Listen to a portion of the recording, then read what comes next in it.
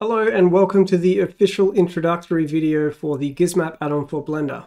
GizMap is a deceptively simple yet powerful add-on for Blender that lets you adjust any materials mapping from within the 3D viewport. And that means that you can use the 3D location of the cursor on the mesh to update the location, rotation, or scale of your material. So in the video description, I'm going to put a link to where you can get GizMap. But in this video, I'm going to be giving a quick introduction to GizMap. I'm going to show how it works, and I'm going to give a few examples of how it can be used. And if you are a PBR Painter user, make sure to stick around until the end of the video, because I'm going to show how GizMap is seamlessly integrated into PBR Painter, letting you control the mapping of layers, masks, or custom node groups without having to set anything up. Okay, so to get started, I think the best way to show how GizMap works is to demonstrate it on a few different materials. So I've got a few materials in here that I've set up as examples, and I'm going to start with this one, which is a very simple setup, and it's just the Blender logo with a couple of extra things. So this mix node is just masking the alpha to make it seem like it's a kind of decal. And then importantly, I've got this mapping node and a texture coordinate node. So this is feeding the UV information into the mapping node. And this mapping node is what GizMap is going to use to actually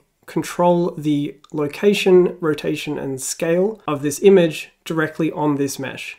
So once you've installed GizMap, all you need to do is use the key binding, which by default is Control, Alt, and click. And you can adjust this in the preferences, which I'll show later in the video. But when you press Control, Alt, you'll see down in the bottom left-hand corner of the screen, you have these different options to either translate, rotate, or scale. So I'm going to start with translate, which is a left click. And then all you need to do is click wherever you want to on your image. It will add this vector gizmo that's then at that point that you selected, and then you can just move your mouse around and it will just drag this around on the mesh. So this is then dragging anywhere you want, and it's doing this based on the UV map. So if we put this down the front here, we can then align this like this, and then we can move directly across to the eye. So even though the eye is a totally different UV island in this UV map, GizMap is calculating exactly how to adjust the location in this mapping node to make that movement consistent with the cursor. So if we zoom in and then have a look at this mapping node, you see that when we move off the eye, that location actually jumps because that UV island is in a different space. So that location has to shift to make this seamless on the mesh. So this is really useful for decals because it means that you can just move this wherever you want without having to mess around with the location in here. Now in the same way, you can also rotate. And when you rotate, you do the same thing. You go Control Alt, and now we're going to use the middle button. And when you do that, again, it's going to put an arrow on here, and it's actually going to use that as a pivot point for the rotation. So you can select any point that you want, and it will rotate about that point. And the way it does this is it actually adjusts the location in addition to the rotation. So if you watch the mapping node as I'm doing this, it's actually adjusting that location at the same time. And this lets you do that really fine grain control over that rotation like that. So this is really useful if you want to line this up. So for example, onto the eye and then rotate it without having to muck around with Blender's default rotation system. In pretty much the same way, again, if we move this off the eye, you can also change the scale. And again, it does that scaling based on wherever you select that cursor. So if I click over here and scale, it will scale around that position. If I click in the center, it's going to scale around the center. Or you can scale off like that, and you can control exactly where you're scaling from. So again, really handy to have that fine control over placing your images on your mesh. So because we're just adjusting this mapping node, it means that you can have anything else connected downstream. So this is obviously useful in many different scenarios other than just adding an image to your model like this. So in this second example that I've got here, this is a PBR material, so it just has this series of PBR textures. And in this case, I've used the Node Wrangler add-on to just add these into my material. And these are controlled by this mapping node over here, which is again connected to this UV socket. So I can do the exact same thing, and I can just click and drag however I want and control that mapping on the mesh. So I can grab a particular part of that material, so I can grab this part here, and then that movement will keep that attached to that gizmo. So if I want to put that particular part on the eye, I can do that like that. And now it's actually placed that directly on the eye. And of course, you can do rotation as well in the same way. And then you can do scaling as well in the same way. And again, this is scaling and rotating about the point that you select in that 3D space. So this is another really useful way that GizMap can speed up workflows, because whenever you have a situation like this, you can just quickly adjust that mapping in a really interactive way without ever actually having to adjust the values in your mapping node. And with that, I'm going to move on to another example. And as I said, This is useful for more than just images because anything can be downstream of this mapping node. So in this case, I've got a very simple noise texture and I'm feeding this through a contrast node, which is just making the colors more obvious. So I can just do the exact same thing and I can just grab any part of that material and drag it to any other part of the model that I want to. So this is working in the exact same way. I'm just now using a noise texture instead of an image texture. Okay, so up until this point, I've only been showing how this works with UV mapping, and I've explained how this is doing calculations to figure out how to adjust these values based on where the cursor is on the mesh. But you can also do things like have object mapping. And what's actually happening is that GizMap is detecting what is connected to this input, and it's adjusting its calculations based on that input socket. So now that it's an object input, it's going to adjust how it's doing the rotation, the location, and the scaling to be consistent with that object mapping, which means that you can do the exact same thing, but now with that object mapping. So I can translate, I can also rotate, and when you rotate with object mapping, it uses the normal direction of that face, so the direction of the arrow, it uses that as the axis of rotation. So that means that you can control which axis you use to rotate your texture, whatever it is. And finally, with the scale, it's the same thing. It's just right click in this case, and this is just changing the global scale of that mapping. And to explain how this is working, as I said, GizMap is detecting what the input is, and what it does is it looks for a socket called UV, and if it finds UV, it then uses UV mapping, otherwise it uses this object mapping. So that means you can have something like a UV map here connected, and that will still use that UV mapping, like that, but you can have a different UV map in here, and this will be reflected in the calculations that are done within GizMap to make sure that that location and rotation is all correct for that different UV map. And again, just to reiterate, you can have any complex node setup that you want in here. It doesn't have to be this simple noise texture. The main point is that we're just controlling this mapping node. So however you want to use that mapping node is up to you.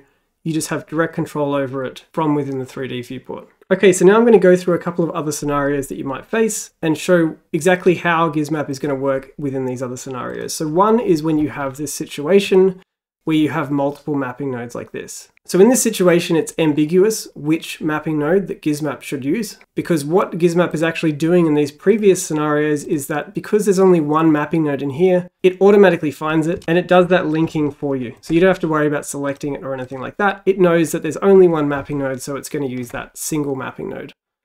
But if you have two and you try to use GizMap, you'll get a warning saying there's multiple mapping nodes and that you have to please select one. So this is then as simple as just selecting the mapping node that you want, and then that will link to GizMap in this way. So now I'm controlling this one and I can rotate, translate, do all the normal stuff. And then I can select the other one and then I have control over that one as well. So again, really useful and really quick when you're interacting with many different mapping nodes and you want to control that mapping interactively like this. The other scenario that you might face is when you're using a node group. So in this scenario here, I've got the same noise texture setup as I had earlier, but now it's within a node group. And what's going to happen in this case, if you don't have that node group selected and you try to use GizMap, it's going to do the same thing it tried to do earlier, which is going to try and find a mapping node, and it's going to say no mapping node found. However, if you select that node group, it will then do that same calculation within that node group, and it will look for a single mapping node in that node group. So we can select that and then do the same thing. So now it's working as if that node group was this base node tree. You can also go into that node group, and GizMap will recognize that we're now inside this node group, and it will then do the same thing and automatically detect that mapping node. And again, if you have multiple mapping nodes inside a node group, you can just select one and it will do the exact same thing as it did for that previous example. And this is just to add extra flexibility to the add-on and allow you to do more things with it. Okay, so that covers pretty much all of the functionality of GizMap. As I said, deceptively simple because it's very easy to use. It doesn't require any setup, but it gives you a lot of power in terms of how you can interact with your textures and control how they are mapped onto your mesh. Final thing I'm going to go through in the video is I'm going to show how GizMap is set up to be seamlessly integrated into PBR Painter. If you don't know what PBR Painter is, that's okay. I'll put a link to that in the description. But what I'm going to do is I'm going to jump across to the workspace, the PBR Painter workspace, and I'm going to go to this 6th material here. And this is again something I've set up earlier, and this has just got a couple of different layers. And what I'm going to show is that you can use GizMap directly in PBR Painter without setting anything else up. All you have to do is have a layer selected, and if you're using an image texture for that layer and you have this mapping control down here, when you use GizMap in the same way, it will just automatically detect that you're in that layer and it will just apply the mapping to that layer specifically. So you can see it's adjusting the location down here, like that. So this will work for any PBR textures or a PBR decal, which is what I've got in this example here.